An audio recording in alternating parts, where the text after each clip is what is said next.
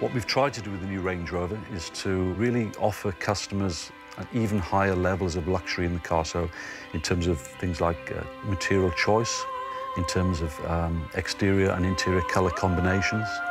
I think there are over 18,000 different combinations that a customer can choose from. So enabling them to make the vehicle much more personal, much more bespoke to themselves.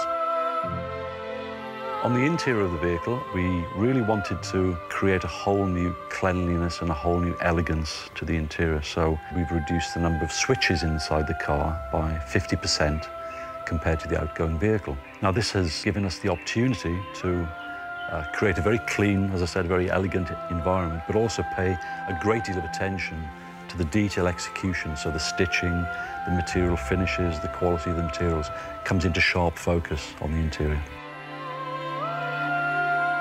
Luxury inside the all-new Range Rover, to me, means not only the materials and the design, but also the fact that I can customise it.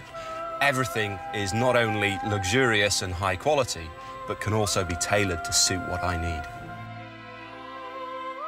As the door of the all-new Range Rover closes, I'm in my own environment.